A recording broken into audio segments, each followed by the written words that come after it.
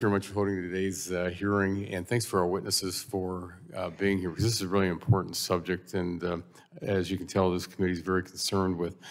Mr. Harrell, you cite in your testimony our nuclear fuel supply chain and our over-reliance on Russia for fuel that powers our current advanced reactors. I've long believed that nuclear energy can be a game changer.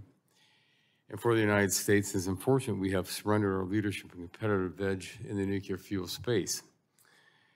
Alarmingly, 90% of the uranium purchased for U.S.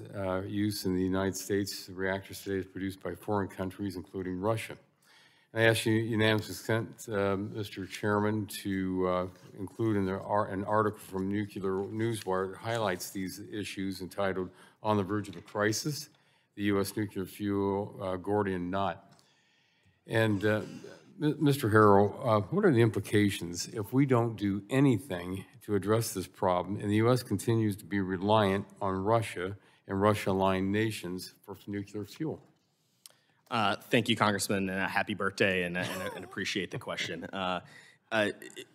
We potentially, if we fail to invest in the U.S. supply chain, we could reach this catch-22, where we have really exciting commercial technologies that both can improve affordability, reliability, and our national security in this country, and can allow us to reassert ourselves with global leadership and really push to compete with Russia and China in the global marketplace and deploy in countries like in Africa, in the regions like Africa, the Middle East, and Europe. And so, frankly, our failure to do so has the likelihood of both threatening our national security and threatening global energy security. And the invasion of Ukraine by Russia has only further accentuated that point. Okay, just follow up on something you said. That we failed to invest in our United States supply chain. What's holding us back? Ourselves. Again, but why? We need to make some smart long-term investments that take matters into our own hands, so that we and our allies can both mine, can produce, and enrich our resources here at home or within our kind of like-minded allied countries. And then ultimately, I do think the regulatory barriers are going to be a problem here in the U.S. We need to modernize the Nuclear Regulatory Commission. I am worried that we're going to have cutting-edge technologies that aren't able to get through an antiquated regulatory system. We need to lead by doing. As I mentioned in my testimony, it's the era of the deployment, and we need a regulator that's nimble and ready to deploy these exciting tech. Well, I introduced H.R. 1086, which is the Nuclear Fuel Security Act, and this legislation is the House companion to the bipartisan bill introduced by the senior senators from West Virginia and Wyoming, and that bill would establish the Nuclear Fuel Security Program to increase the quantity of low-enriched uranium and high-assay low-enriched uranium produced by U.S.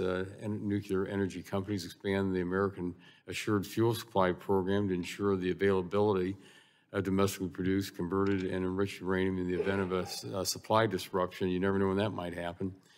And then also establish that HALEU for Advanced Nuclear Reactor Demonstration Projects Program. Again, Mr. Harrell, how important is it for Congress now to act and pass this legislation like this bill that I have that sends signals needed for the industry to respond and build up our domestic capacity, and I hate to say it this way, in a timely manner? It's an urgent priority, Congressman, and I should give you kudos. I know you've been talking about this issue for many years, and I think the Ukraine issue has brought it even more to the forefront. As I mentioned, 13 new reactor companies to come before the NRC by 2027. We need to start ramping up our enrichment capacity, our HALEU domestic production capacity now, so we have time to license those facilities, to build them, and then provide the fuel needed for this new wave of reactors.